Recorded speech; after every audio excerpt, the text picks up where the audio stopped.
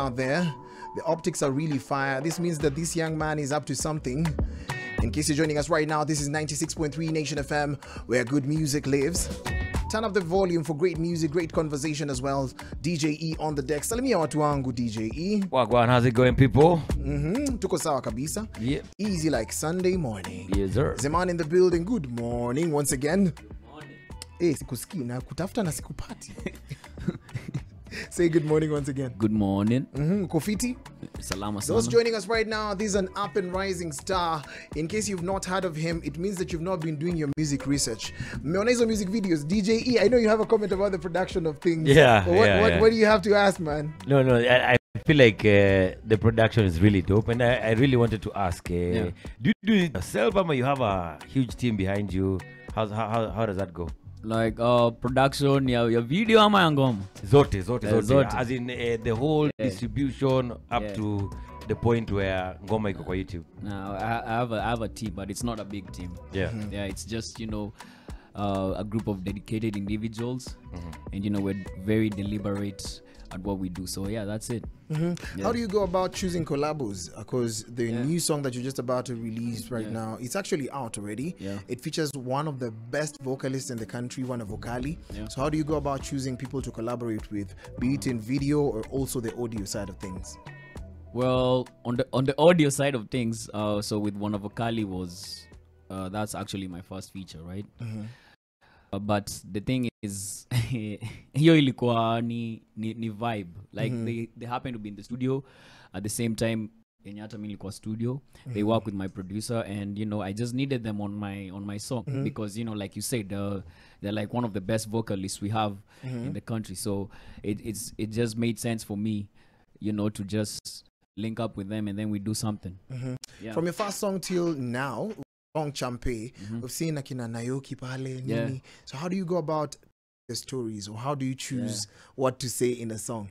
Okay. That's the songwriting process, yes. Yes. So personally, I love to feed off the beat and also like feed off the energy, so I rely a lot on the producer.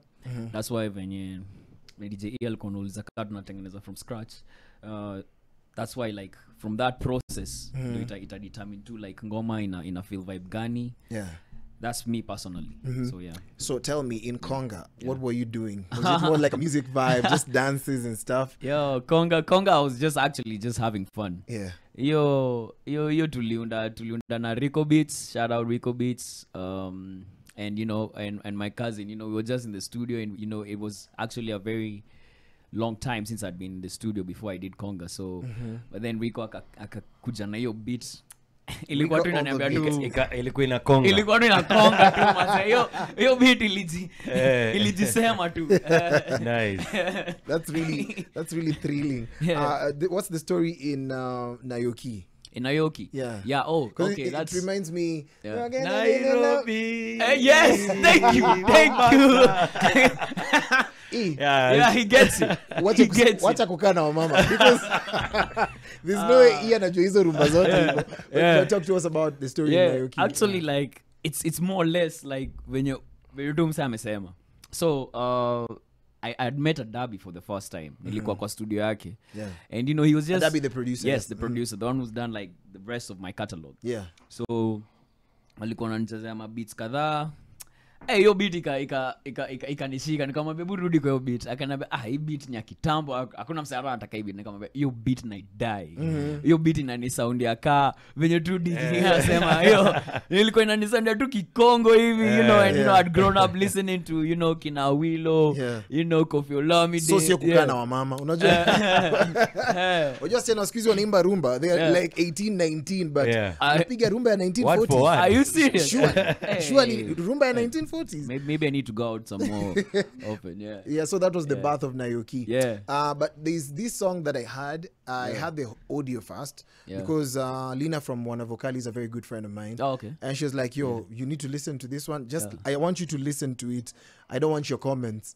Listen to it. And I remember it was Gioni.